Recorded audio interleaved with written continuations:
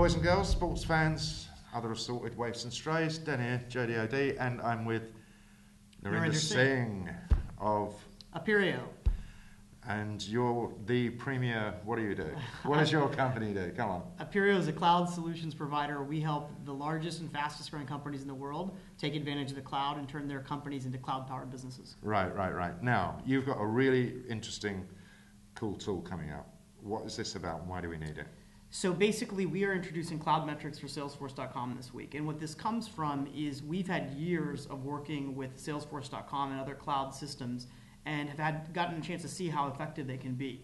At the same time, companies are now going from making very small applications with the cloud to using them to drive mission-critical parts of their business.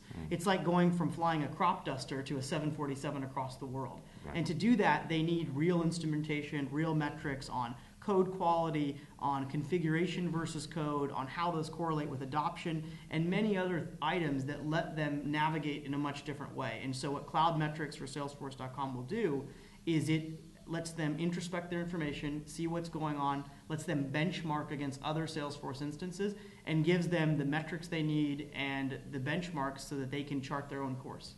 Now, you were explaining this to me, and the way I'm hearing it is that the cloud is the only way that you can realistically do this in an accurate manner because you've got access to the data, right? Absolutely. One of the things that's compelling is that we've built this technology that can look into a Salesforce instance.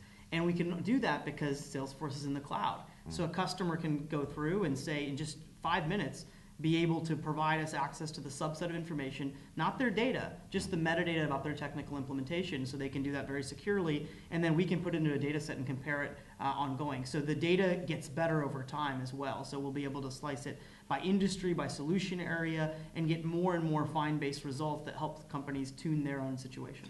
This seems to be a solution where the timing is right, because as we're coming into this particular Dreamforce, it strikes me that the maturity, if you will, A, of the market generally, and B, of this of Salesforce's solutions is such that you kind of need it. So, I mean, is this why you're doing this at this moment in time? Yeah, I mean, Dennis, Appirio has been fortunate. We've worked with a lot of the leading Salesforce.com customers, right? So we've been seeing this problem for 2 years. Right. But now we're hitting a point where it's not an edge case to think about using Salesforce.com as an enterprise-wide platform.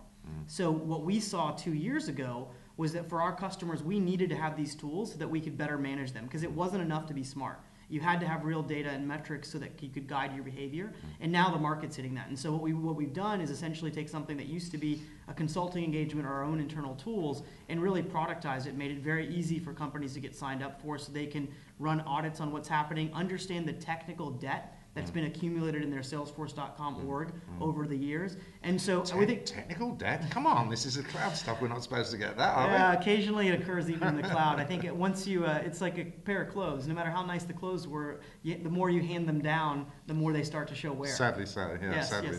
Okay. So we think this is, I mean, look, this is really something that we've been seeing for 2+ years. Right. And we think it's a great way for us to highlight our expertise, but really give a tool to the market when they need it. When you're going from crop plane to 747, and trying to do more ambitious things, you need better tools. And this is the first of them. And so this particular iteration, I think you said you're going to give some of this away? Yeah, so you can you can go to, we'll start it at Dreamforce. So if you come to our booth, you can run an automated report. We'll give you it for free. We'll make that free for anyone after Dreamforce. And then that's really the first step in this longer offering that takes about 2 to 5 weeks and costs about $12,000. Well, that seems almost for nothing, doesn't it? I like that you say that. Maybe we'll raise the price. Thanks to Dennis, we're raising the price, everybody. Not at all, not at all. Boys and girls, Narinder, Appirio, pretty good model. Thanks for your time, mate. Thanks a lot, Dennis.